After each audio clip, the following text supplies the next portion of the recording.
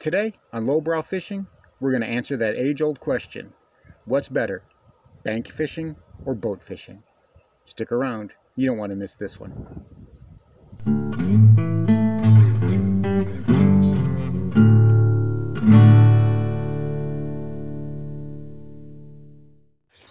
This is the one we were talking about. If he decides to run, he's going to break me.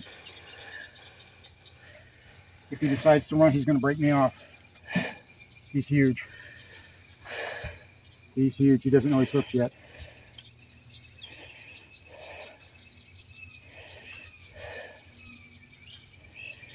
What the hell?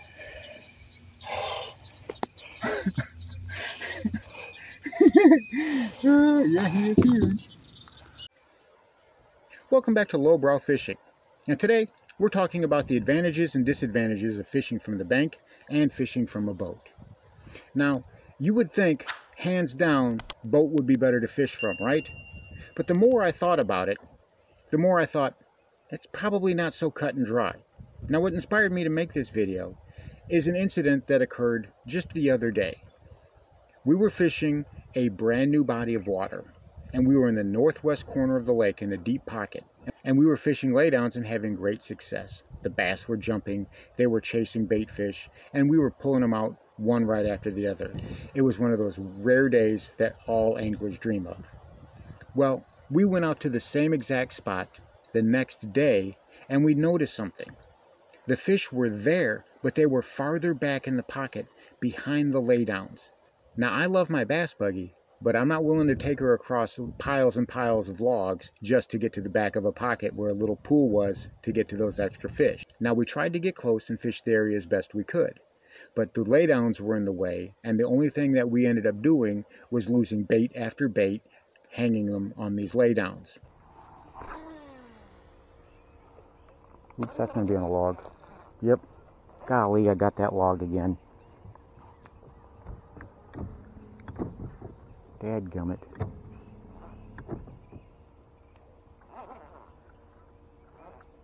I didn't mean to do that, but whatever, I did it anyway. Go ahead and...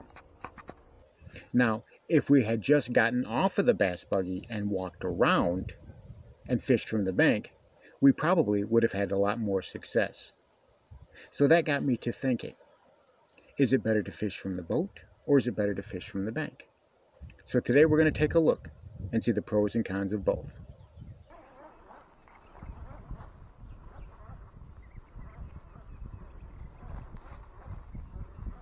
Always got to be mindful where the snakes are. Ah, there we are. I'm on. Oh, you're staying down. Stay down. It's a nice one. No, you're not getting away.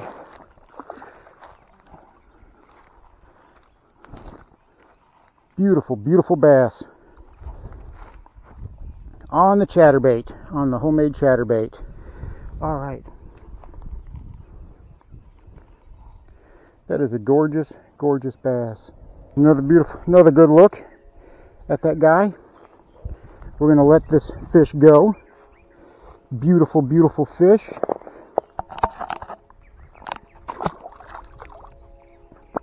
There it goes.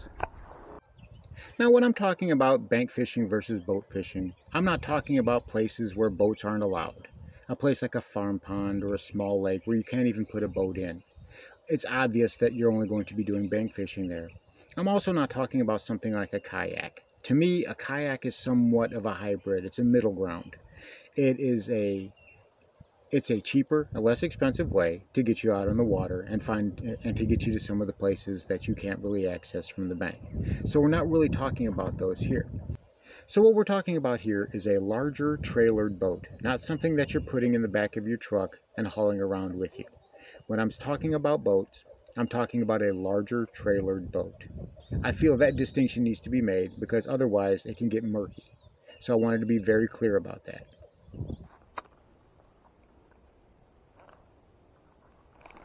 Gotcha.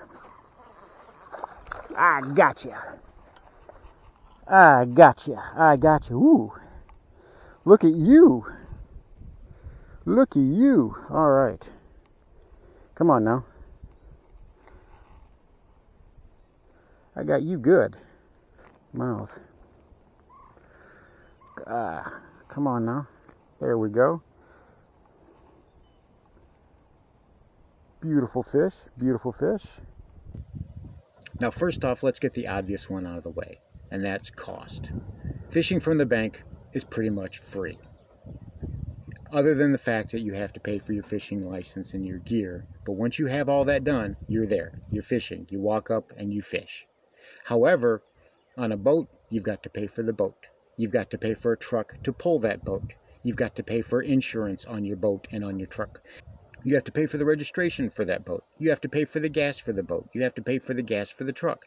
You have to pay for the upkeep on your boat, the upkeep on your truck. And the list goes on. And soon, you're up into the tens of thousands of dollars. Even for those of you who have a small John boat, you still have costs that you have to pay. On some lakes, you have a small John boat that only has a trolling motor. Well, a trolling motor is still at the bare minimum $300 or $400. Plus, there's $150 bare minimum for a battery to power the thing. So you're still having to pay more money.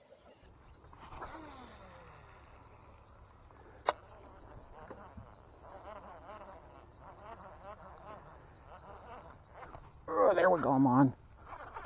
Oh, that's a... Right.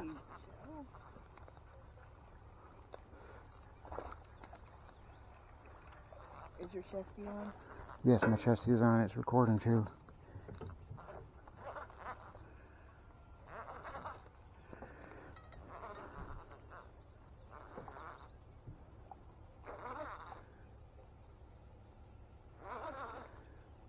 He's not big. He's not huge, but he's not bad. He's not huge, but he's not bad.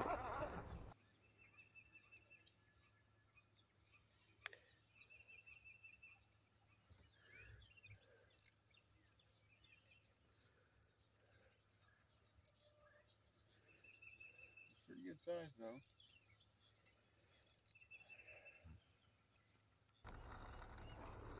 He's pulling drag.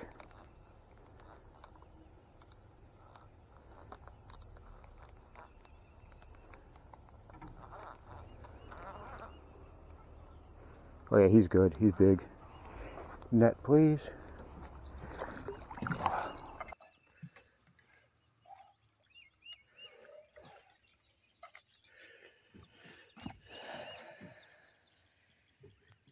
Alright, there's another one. That's another nice one. Granted, you're going to be able to fish more water most of the time. There are some rare instances, like the one that I pointed out earlier, where bank fishing is going to give you better access to the water. However, most of the time, you're going to have better access to the water in a boat. So a boat is going to win there most of the time. However, the more we think about it, there are more and more instances where fishing from the bank is probably more advantageous than fishing from a boat. Especially if there's a lot of clutter and laydowns in the way and you can't get a boat to a particular spot that you know the fish are at, they're active, and they're willing to bite. And nobody else can get back there on a boat to fish. Those are the best places to bank fish from, and whenever you have access to those places, it seems like a dream. Ooh, nice. Boat flip it nicely. I gotcha. I gotcha. Very nice. Oh, yeah. I knew they'd be in that grass. So what about access to fish? Well, this is somewhat different to being able to find spots to fish. Now, you would think in a boat with fancy electronics and the ability to move around on the water, you would have greater access to fish. You can fish deeper, you can fish shallower, you can have a variety of baits that you can throw, and whenever you're fishing from the bank, what you can carry in your tackle box and use is somewhat limited most of the time. Unless you're fishing from a pier or a bridge that gives you access to deeper water, you're not fishing a 6XD from the bank. So access to fish and access to water has got to go to a boat. But you've got some die-hard anglers who will always, forever, prefer to fish from the bank over fishing from a boat. That's just how they enjoy doing it. And that's perfectly fine. For me, fishing is all what you make of it. If that's what you enjoy, then that's what you should do. If that's what you're comfortable with and that's what you have confidence in, then that's definitely what you should do. So in the end, fishing from the bank or fishing from the boat is entirely subjective. I love fishing from the bank. I love catching fish from the bank. I like discovering new places and hiking through the woods and exploring. But at the end of the day, I love my bass buggy. She's a great little boat, and she works perfectly for me. That's where I have to hang my hat. So as you can see, it's not so cut and dry, boat versus bank. And there are a lot of anglers who would prefer to fish from the bank over a boat anytime. And that's just how they prefer to do it. What matters is that you get out to go fishing and you enjoy the outdoors and you have fun. That's the main goal.